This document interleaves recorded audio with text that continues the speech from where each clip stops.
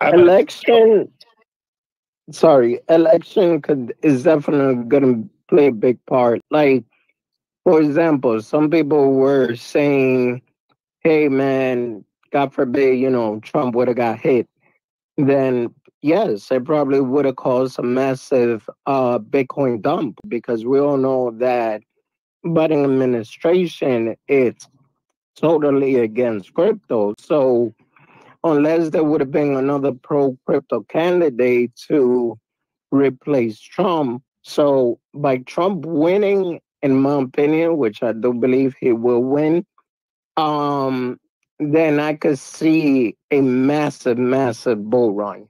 Meaning, last bull cycle, we lasted about 5 to 6 months approximately.